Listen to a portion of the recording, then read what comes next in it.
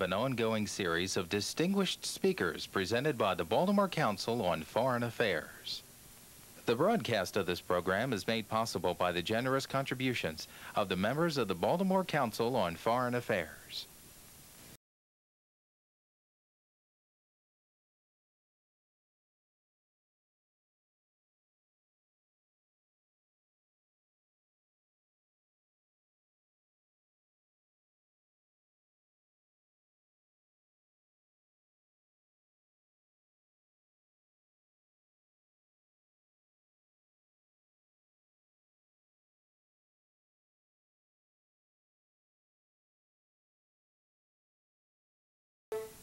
STROBE TALBOT, editor-at-large, Time magazine, spoke before council members and guests on February 18, 1992, at the Sheraton Inner Harbor Hotel. The speaker's address is entitled, "The New Russia and the New World." Introducing Mr. Talbot is Sheila K. Riggs, President, Diversified Health Services Incorporated, and co-chair of the Board of Trustees of the Baltimore Council on Foreign Affairs. STROBE TALBOT became Time magazine's editor-at-large in September of 1989. Prior to that, he had been Washington bureau chief for 5 years. His earlier assignments for Time were diplomatic correspondent between 1977 and 1984, White House correspondent during the Ford administration, State Department correspondent when Henry Kissinger was Secretary of State, and Eastern European correspondent for 2 years in the early 1970s. Talbot has translated and edited 2 volumes of Nikita Khrushchev's memoirs. His expertise in arms control and Soviet affairs has been evidenced in a number of articles and 4 books. Endgame, The Inside Story of SALT II, which was published in 1979, and Deadly Gambits, published in 1984. He is also the author of The Russians and Reagan, which came out in 1984, and co-author of Reagan and Gorbachev, published in 1987. His latest book is Master of the Game, Paul Nietzsche and the Nuclear Peace, published in 1988. Mr. Talbot has twice won the Edward Weintall Prize for distinguished reporting on foreign affairs and diplomacy, once in 1980 and once again in 1985. He is a trustee of Yale University and the Hotchkiss School and is currently on the board of directors of the Carnegie Endowment for International Peace and the Council on Foreign Relations in New York. He's a native of Dayton, Ohio, and a graduate of Hotchkiss and Yale. He spent 3 years after graduating from Yale as a Rhodes Scholar at Oxford. Would you join me in welcoming him to the council this evening, STROBE Talbot?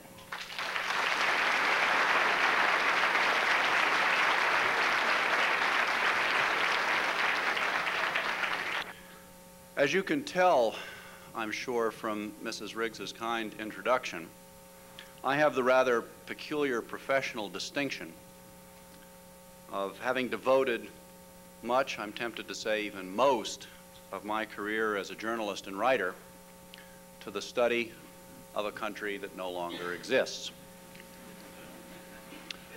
On Christmas Day, a little less than 3 months ago, the Union of Soviet Socialist Republics passed into memory, or as a Marxist might say, it was cast onto the dust heap of history.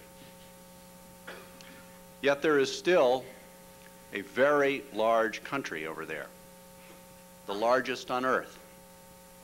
You can call it the direct descendant of the USSR. You can call it the ghost of the USSR, or you can merely call it Russia. And that country, as its predecessor did, continues to preoccupy us, and more these days in some ways than in a very long time. For example, Secretary of State Baker's visit to Moscow is prominently reported on the front page of today's Sun, as well as of my own hometown paper, The Washington Post. As it happens, it was just a week ago yesterday that I returned from my own latest visit to Moscow. So I had a chance to run a bit of a reality check on the image that has formed in our minds about what is going on over there. Now, that image, of course, the one that flickers out at us from the television screen nightly, as well as from the newspapers daily, is overwhelmingly bleak. We see in the coverage of the former Soviet Union the collapse of an economy. We see the frustration and anger of consumers, workers, average citizens. We see the breakdown of what used to be a stable, if stagnant, political order. And we see the rise of ethnic tensions. And perhaps most ominous of all, we see a tug of war between two separate countries that weren't even recognized as such as recently as a couple of months ago, Russia and Ukraine. They're at each other's throats over the disposition of what is still a superpower arsenal. Now, I'm not going to stand here this evening and try to deny to you that those problems are very real and very serious, nor am I going to downplay the problems. But personally, I'm still clinging by my fingernails to some hope for Russians and for the other citizens of the old Soviet Union. And I want to try in the next several minutes, before we go to a more open discussion, to try to share with you the reasons for my tentative, qualified, cautious hope, and perhaps see if I can persuade you that there's some reason not to be completely pessimistic and even apocalyptic about what's going to happen in that part of the world. On the economy, which is absolutely key, let me make 2 points. First, with everyone doting on the image of empty shelves in the state stores, there is a very understandable tendency to think back to the pre-Gorbachev period as somehow the good old days for the Soviet economy. Well, they were actually the bad old days. I've been going to that country for 24 years, since 1968.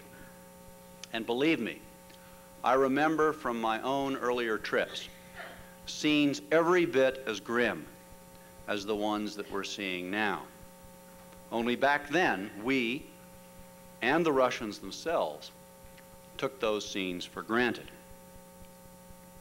The second point I want to make is this. There are already the beginnings, just the beginnings, of the mechanisms and mentality of free market economics in the former Soviet Union. When I arrived in Moscow a little over 2 weeks ago, I did what I almost always do. Like most people who get on airplanes and travel halfway around the world, I suffer from jet lag. And the way I try to deal with jet lag when I land someplace is stay awake until that evening so I can go to bed at more or less a normal time by that schedule. And what I do is get out and walk around the city. And when I go to Moscow, I always make a point of trying to find the nearest open-air market. In the case of this last trip, I went to the so-called Central Market, about a mile from the hotel where I was staying, where farmers come to sell on a private basis. Now, in contrast to that state grocery store with empty shelves and long lines that we all see night after night after night on television, and by the way, it's pretty often the same store because it happens that there's one state store that is within easy walking distance for all 4 American television networks. The Central Market, the private market that I visited, was a cornucopia of produce, varied, plentiful, and, to be sure, expensive. The farmers were charging what the market would bear. Now, to be sure, the customers were grumbling. But as markets like that proliferate, prices will come down. Gradually, if, and it's a big if, I acknowledge, this can happen in an environment of social peace and civil order, then, and only then, the invisible hand of Adam Smith may eventually replace the iron fist of Karl Marx. Of course, the process of transition from communism to capitalism is going to involve a great deal of hardship. And I do not want to make light of that. It's very easy for somebody like me with a wallet full of traveler's checks and greenbacks to fly into Moscow and spend a week or 10 days there and then come home to this society and say, it's not so very bad. For those people, it is very, very difficult indeed, especially for elderly pensioners and others who are on fixed incomes in a society with virtually no social net at all, no unemployment insurance, for example. But the positive that I would stress to keep in mind alongside of these images that we have of the terrible shortages, the long lines, and the bitter complaints. The positive is in a way a negative. That is, it's something that has not happened. There is, as yet, no sign of an immediate danger of massive unrest and violence. Now, that might seem like rather cold comfort in a cold winter, but keep in mind that there were some pretty dire predictions about what was going to happen when prices were allowed to shoot up at the beginning of January. And mercifully, those predictions have so far not come true. Now, some people attribute even that good news to what is essentially bad news. They attribute the fact that there have not been food riots and that kind of thing to the alleged passivity of the Russian character. Well, I think over the past year or so, we have seen the Russians themselves prove that a lot of the stereotypes about their national character are not true. We certainly saw that during the coup last August, when enough Russians poured out in the streets to thwart the military takeover of their country. I would prefer to explain the fact that so far the Russian people seem willing to put up with the terrible hardships that they are being asked to bear. I would attribute it to the fact that many of them realize quite simply that they have no choice, that this is the only way that their society, their economy, can make the transition that will be necessary if they're going to achieve a better life. And another factor, too. At least their present hardships are being imposed on them by a government that they elected. And that's a consolation that they never had before. Which brings me to say a few words about the more general political situation in the former USSR. What has happened in the last couple of months, this most extraordinary period in many of our lifetimes, can be summed up in this way. The old Soviet Union, the one that existed until Christmas Day, when the red hammer and sickle flag was lowered from atop the Kremlin for the last time, the old Soviet Union did not make ever political, economic, ethnographic, or any other kind of sense. It was an artificial, essentially unworkable entity. Yet it sat there, occupying 1/6 of the Earth's surface and causing a great deal of trouble for its own people and for the rest of the world for over 70 years. How to explain that? Why did it last so long? There's a one-word answer, fear. Terror, intimidation, totalitarianism, those were the fuel on which the clunky machinery of that state ran, the glue that kept it together. And Mikhail Gorbachev, to his undying credit, dismantled the Ministry of Fear. And as a result, the whole creaky, bloated edifice collapsed. It came crashing to the ground. Exit the USSR. Enter something called the Commonwealth of Independent States. I still have to look down to my notes when I say it. It's a phrase that some of us, myself included, are having a lot of trouble getting used to. But I don't think it'll probably be around for all that long. It's a very strange designation. If Winston Churchill were around, he might call it a misnomer wrapped in a contradiction inside of a political fiction. For starters, a commonwealth presupposes that there is wealth to have in common. Whereas what the pieces of the former Soviet Union have most in common is poverty, mutual resentment, and mistrust. But the misnomer and the contradiction go further than that. The former republics that now call themselves states really aren't independent of each other at all. After hundreds of years of living under the czars, and more than 70 years of being part of the rigidly centralized Stalinist system, those so-called states are enmeshed in a web of interconnections that cannot possibly be dissolved overnight. Their economies are interlinked, as are their networks of communication, distribution, energy and natural resource supplies, and so on.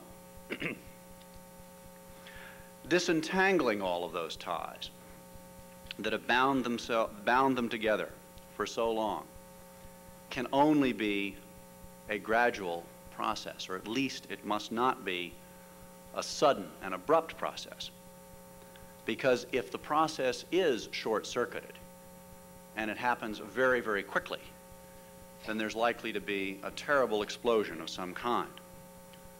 And it was that realization that led to the founding of the Commonwealth back at the beginning of December.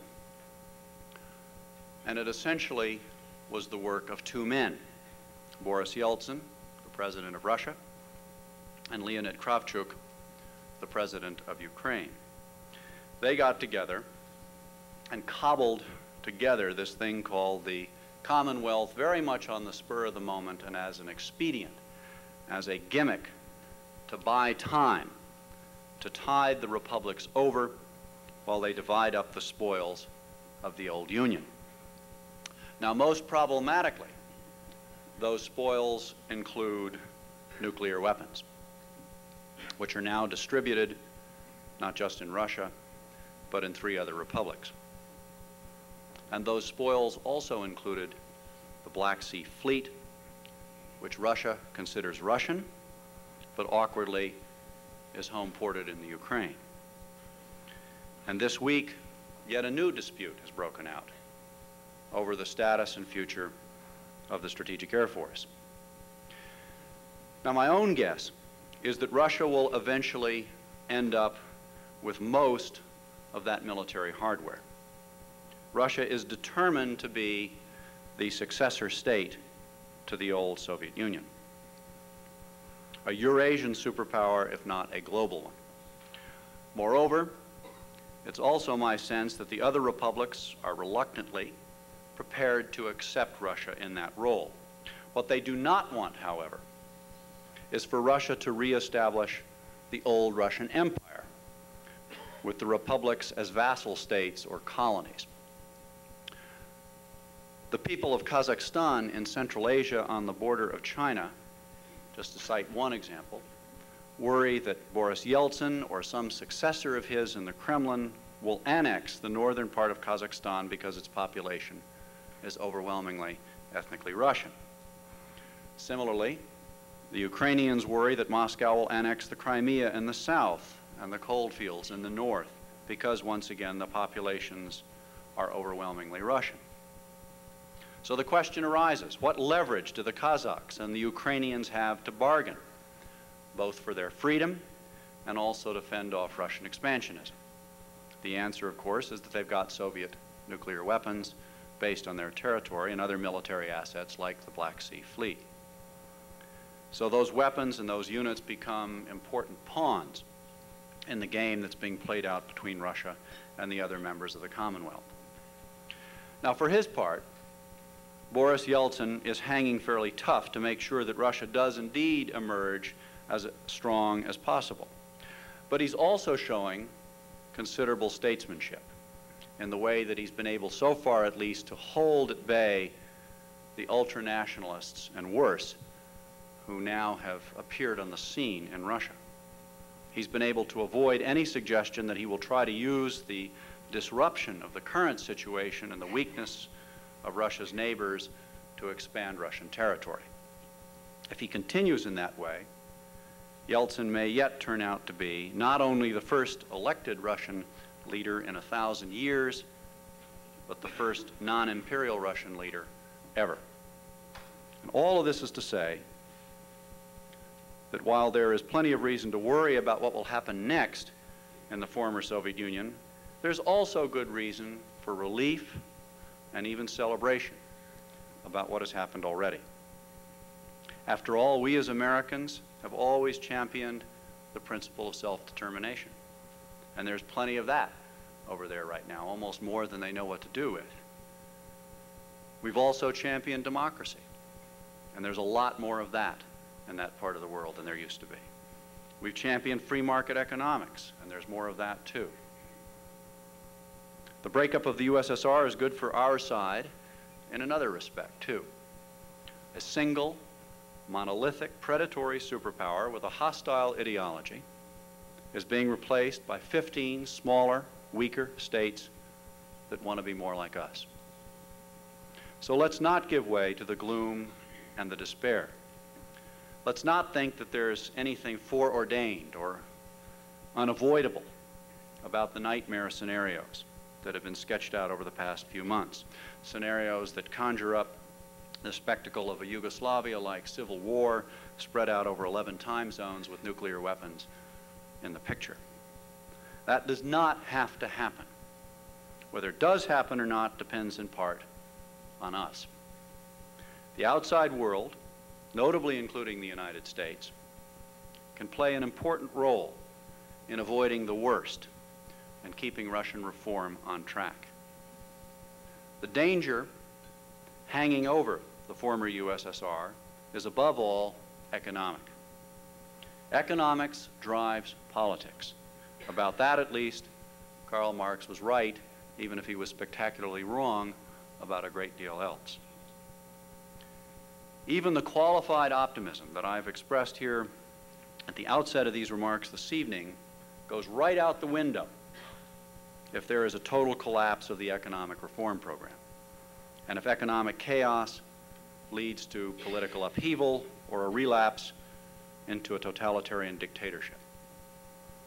While the Yeltsin government is moving basically in the right direction, it desperately needs outside help to keep moving in that direction. That means not just emergency food aid and medical assistance to get through the winter, but also a currency stabilization fund underwritten by the industrialized democracies. Increased Western government incentives for Western companies to invest and otherwise do business in the old USSR. And most important, I think, a huge program of technical assistance, call it education, to help the people of that part of the world learn essentially from scratch how to overhaul their whole economic culture. That too constitutes an urgent and expensive challenge to our government and our private sector alike. Yesterday in Moscow, President Yeltsin pleaded with Secretary Baker for help in all of these areas, as well as for additional credits to purchase grain. Mr. Baker told him basically he'd get back to him after he relays these requests to Washington. He made no commitments. Our Secretary of State knows that in the U.S. these days, it is unfashionable and politically risky to appear too enthusiastic about anything that smacks of foreign aid.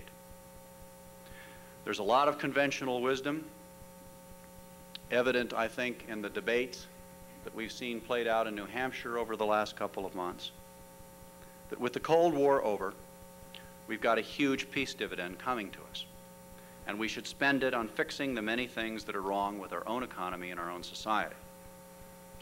I don't think there's any question that there's a lot of truth in that. But we ought still to be able to afford a sizable participation in an international effort to shore up the economic stability of the former Soviet Union. Not just for humanitarian reasons, although I would like to think that maybe those would have some bearing as well, but also for reasons of self-interest. Let me make that point, and it's the last one that I want to leave with you before we go to our discussion. Against the backdrop of the past 100 years, what has happened in the former Soviet Union constitutes a momentous development in world history. We're all privileged to have been alive to see it happen. Only two other events in this century have had similar impact: World War I and World War II. In both those two earlier cataclysms, there was good news and there was bad news. The good news was that our side won. The bad news was that the defeat of one enemy left a vacuum filled by a whole new set of villains whose dictatorial and aggressive policies made another global showdown inevitable. World War I resulted in the dismantlement of the Prussian war machine and the disintegration of the Habsburg Empire. But it also created the conditions out of which Nazism arose. Something similar happened in the case of World War II. It ended in the total destruction of both the Third Reich and the Empire of the Rising Sun. But it made possible Stalin's conquest of Eastern Europe and the triumph of Mao Zedong in China. In short, just as World War I set the stage for World War II, so World War II set the stage for the Cold War. Now the Cold War is over, and once again, we, the good guys, won. But can we, the human race, break the pattern of the past? Can the Cold War end without leading straight into some new, open-ended, extremely dangerous international conflict? During the 40 years of the Cold War, we spent many trillions of dollars deterring the Soviet Union, keeping it from blowing up the world. For a small fraction of that, we've got the challenge now of preventing the former Soviet Union from blowing itself up, with the risk of a lot of political as well as literal physical fallout on the rest of the world. So what's at issue here is a matter of cost effectiveness, of not being penny wise and pound foolish, of recognizing that if Russian reform fails and gives way to chaos or dictatorship or both, we will find ourselves dragged back into another international mess that will be much more expensive than the cost of keeping the process now going on over there relatively peaceful, and that has been relatively peaceful. Keep in mind, the first two world-transforming events of this century, World War I and World War II, resulted in the loss of approximately 60 million lives. The meltdown of the evil empire and the Soviet communist system has so far resulted in the deaths of less than 100 people. When you think about it, that's nothing less than a miracle. And keeping it going is reason for active, generous, yet self-interested engagement on our part. Thank you very much.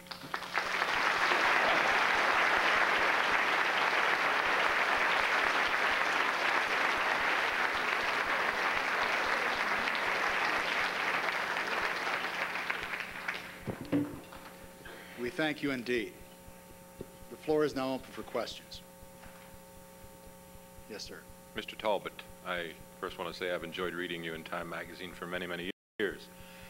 If we fail to follow the premise that you have just elucidated in your final comments, isn't there a danger that Germany and Japan would fill that vacuum and create further problems if we don't meet the challenge of what you outlined? I'm going to respond in part to what I am guessing may be a premise of your question, and if it's not a premise of your question, I apologize to you. I sense, because I've heard the suggestion elsewhere, that the resurgence of Germany and Japan is itself a long-range security threat to the United States. And that is simply not a fear that I yet share, that is, on the basis of what we've seen so far. My fear is that if we don't meet the challenge that I have described here, nobody will. It is simply a matter of fact that Germany has already done, not just on a proportional basis, that is, taking into account the difference in the size of their population and economy, much more than we, the United States, have done. They have done much more than we have done on an absolute basis as well. Now, to be sure, you know the old Tip O'Neill line that all politics is local. And for Germany, aid to the former Soviet Union is much more of an issue of obvious and apparent local political interest than it is for us, being half a world away, because they are, of course, terribly concerned about completing the process of the absorption of the former East Germany into the Federal Republic. And that means that they want, among other things, to do everything they can to keep reform in the old Soviet Union going. They also have several 100,000 Russian or ex-Soviet troops on their territory whom they want to get out of there as quickly as possible. And they're, in effect, buying a continuation of the arrangement whereby those troops are leaving. My own feeling is that, like it or not, we, the United States, continue to be the leader of the industrialized democracies.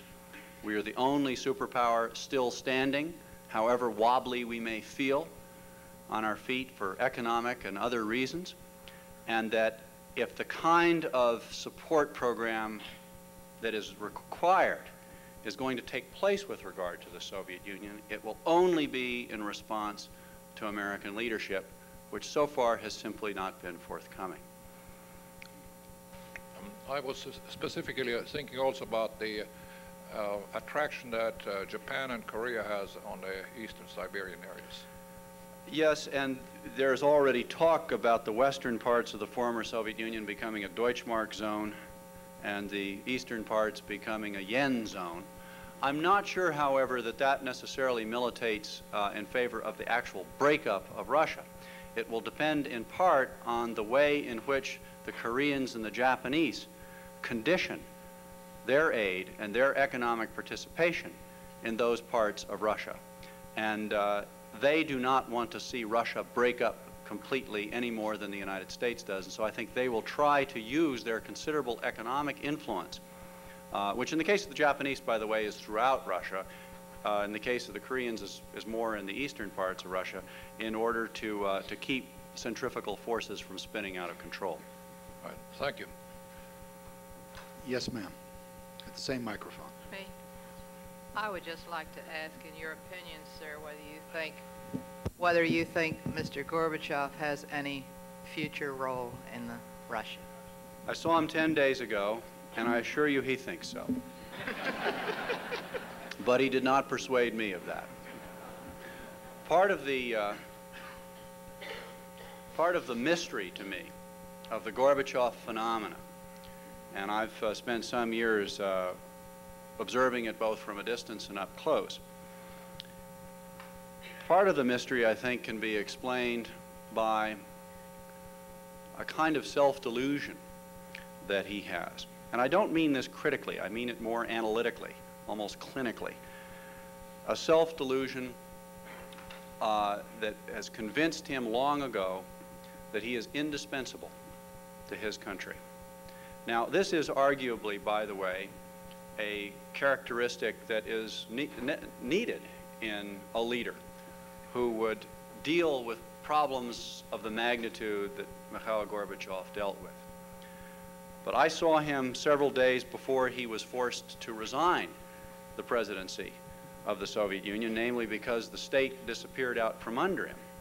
And even then, he was convinced that he was still necessary as an intermediary or an honest broker between Boris Yeltsin, the Russian leader, and particularly the Ukrainians and the Central Asian leaders. He was wrong, of course. Yeltsin made very clear that he wasn't in the least necessary and he could go into retirement.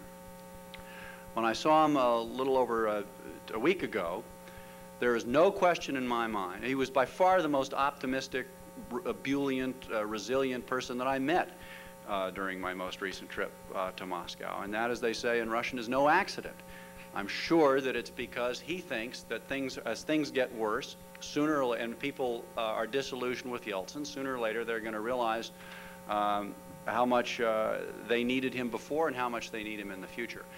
But my own guess is that there is enough residual resentment and unpopularity directed against him that he would not be able to come back in an elected capacity.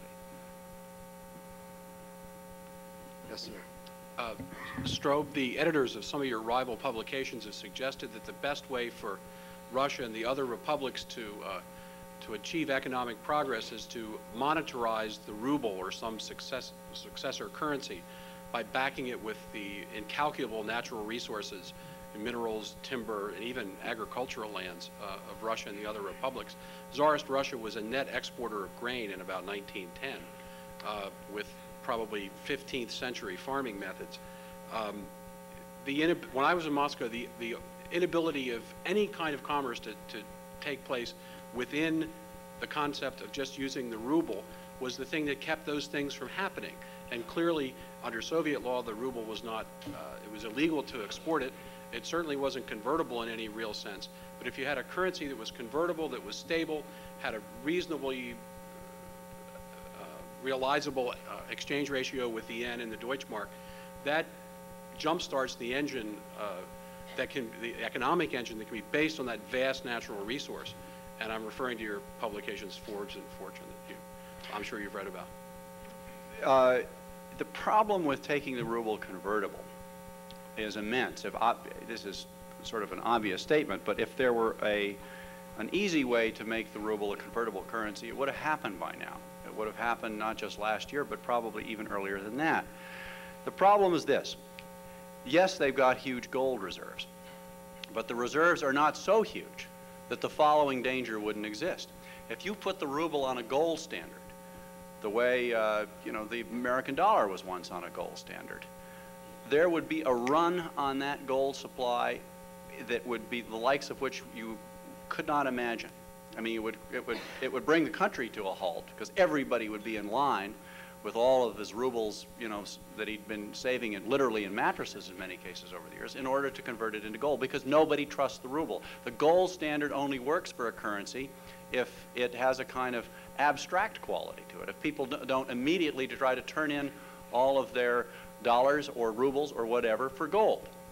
Now, you mentioned quite rightly that the former Soviet Union is, in terms of natural resources, an immensely wealthy country. And some way must be found, of course, to harness that natural wealth to the economy. But so far it hasn't been done. I referred to the Kazan or the Tatarstan oil fields. Russia and the former Soviet Union are by far the largest oil reserves in the world, dwarfing those of Saudi Arabia. And yet there are planes being grounded, Aeroflot flights being grounded in the former Soviet Union today because they don't have fuel. The problem is getting the oil out of the ground and getting it refined and getting it converted into a form that can be used. And until they can meet that problem, then the oil, you can't have, as it were, an oil-backed currency. That's why one of the key recommendations that everybody who has studied the Russian economy is now making is to have a currency stabilization fund, which will entail, you hear estimates of $7 to $15 billion put up not just by the United States by any means, but by the G7 countries, the industrialized democracies as a whole, which would serve as a kind of backing or cushion for the ruble once you can establish what a fair rate of exchange is for the ruble. A similar currency stabilization fund was used in the case of Poland when it made the transition from a communist to a market economy several years ago, and it worked pretty well. The Polish economy is beginning to come around. But Russia has many problems that Poland doesn't, and it would certainly require a much larger fund. Thank you. Yes, sir, at the microphone. Given the immensity of the problems and the fact that the communism lasted 74 years and the Union for 70, despite all its illogicalities and contradictions, do you foresee a possibility that there may emerge a consensus in Russia and at least several of the former states that they just cannot go forward to a free market economy, and that some return to communism and the Union, if not under those names, under a different name, is the only workable solution? That is a question so well considered and well expressed that all I can say is yes. I do see that danger. I do see that danger, and people in Russia speak about it in precisely those terms. For example, one of the things that happened as a result of the coup last August is that the Communist Party was abolished. It was declared illegal. Well, that's really only on paper. The Communist Party still exists. There are about 6 offshoots of it that are in very close touch with each other. There is talk about them going to the Russian Parliament and asking, in the name of free speech and political, sort of their own political Bill of Rights, to have the ban on the Communist Party lifted, in which case they would reform themselves, very possibly using the name communist, and would hold another party Congress, and would then try to become what they have always been in the past, and that is the engine for a political movement that would take over the country again.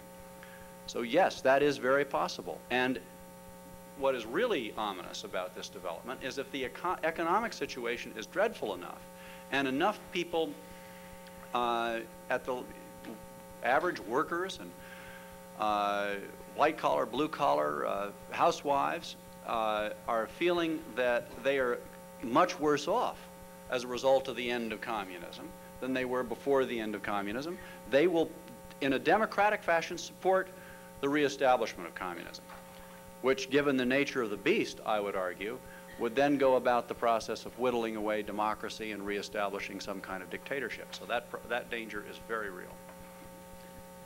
Yes.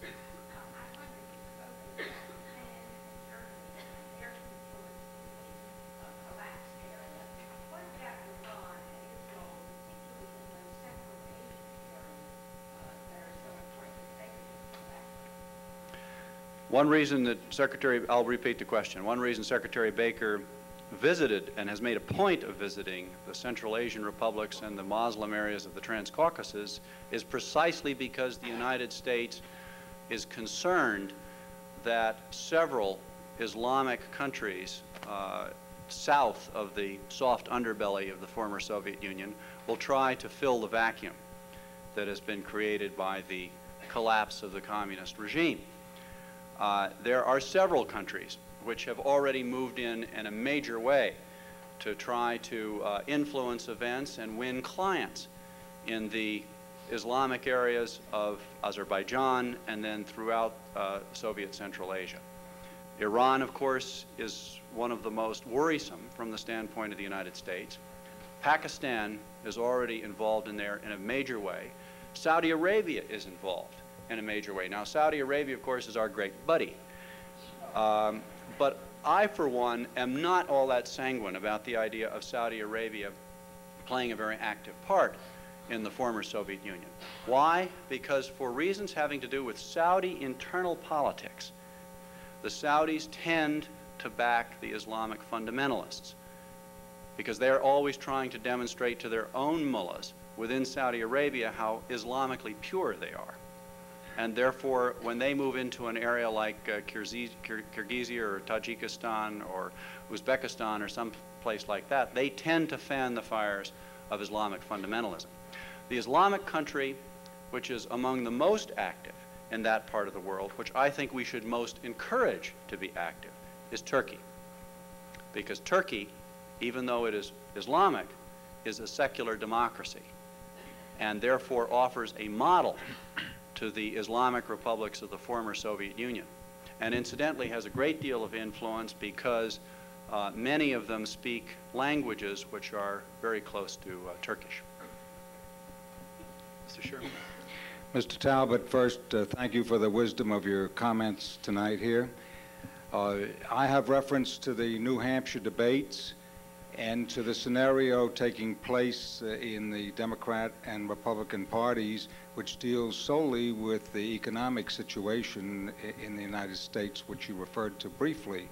My question then is, will the issue that you raised, which asks for the United States to play a leading role in the economic revitalization of Russia, will that issue then wait until after November of this year, or will part of the message that, for instance, the Republicans bring out state that a part of the peace dividend has to go towards the things that you spoke of tonight? Will the Democrats address the issues that you've brought up? And will all this play a role in the decision by the American people of who the next president of the United States will be? Thank you. Best imaginable question. Depends on us to a very large extent. I have a generalized prejudice about American politics, which is that we the people tend to be a little smarter and wiser and more foresighted and farsighted than our leaders sometimes give us credit for. And people who call themselves leaders and who aspire to being elected to positions of leadership very often, in fact, are following more than they are leading. And I think one reason for the strain of neo-isolationism, or whatever you want to call it, that is apparent in both parties at the moment, stems from the fact that the people reading the tea leaves, which is to say the polls, are convinced that the great American people in their wisdom, having celebrated both the end of the Cold War and the end of the Gulf War, now want America to come home and tend to its knitting domestically.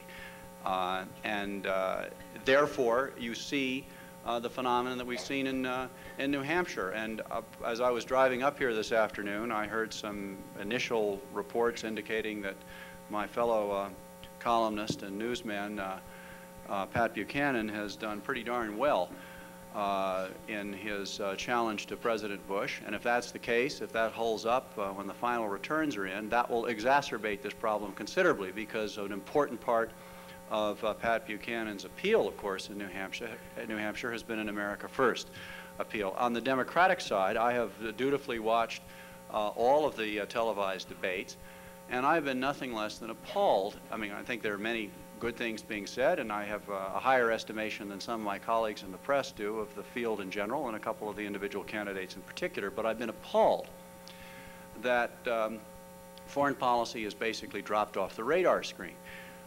In several of the debates, I noticed there was only one foreign country at all mentioned.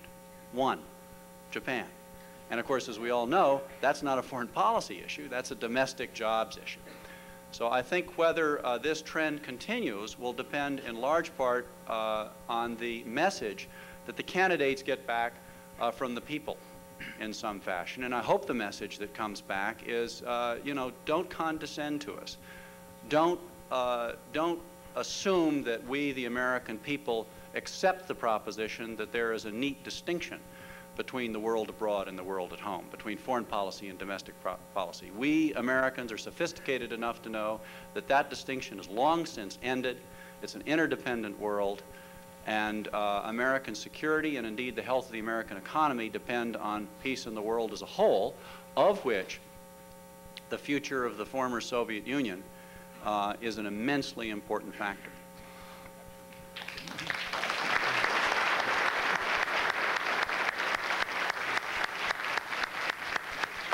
Can't wait to see how the Maryland primary goes.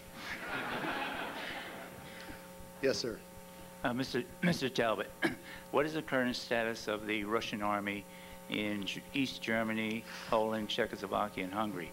It's well known and documented that they still control the Baltic states, such as Estonia, Lithuania, and Latvia. Well, for starters, let me make the observation that there's no such thing as the Russian army. And I don't mean to be pedantic. It's an extremely important point. With all this talk about what's going to happen to the Commonwealth of Independent States, it is worth remembering, or it's worth having me point out, that the former Soviet Army is not the Russian Army. It is the Commonwealth of Independent States Army. And the commander-in-chief of what was the Soviet Army, General Yevgeny Shaposhnikov, does not answer to Boris Yeltsin. He has his own nuclear suitcase.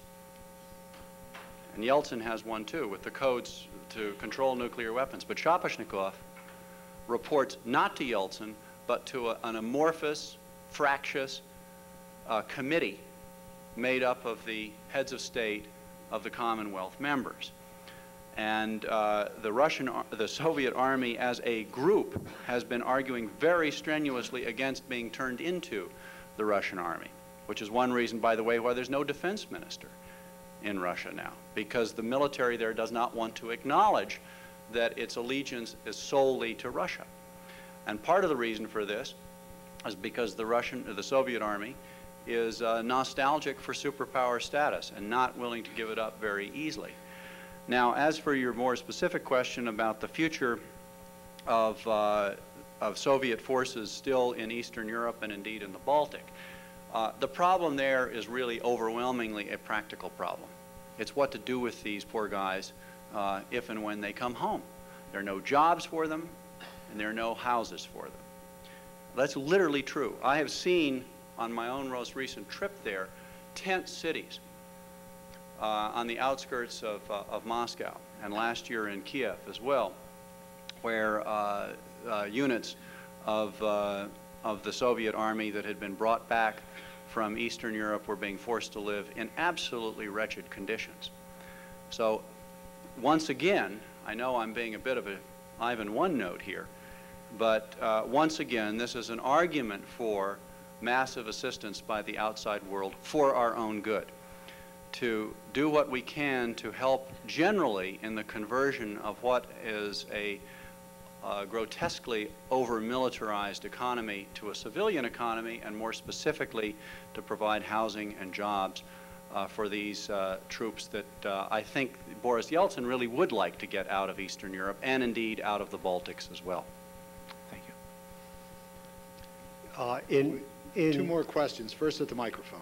Okay, in advocating assistance, could you be specific, and are you advocating aid in the magnitude of a Marshall Plan? Well, the Marshall Plan designation, of course, tends to yield itself to caricature, but because I have the luxury of not having to worry about the political risks involved in this kind of stuff, I would say yes. I think the Marshall Plan is not an outrageous analog. We are, for all of our real troubles and for all of our considerable concern and well-justified concern with our real troubles, we are still a huge economy, and we can afford to assist the former Soviet Union on a much larger scale than we are. Now, your question goes to the heart of the tricky follow-up to that is, we don't want to just make the symbolic gesture of pouring money down a rat hole, because first of all, that doesn't accomplish anything.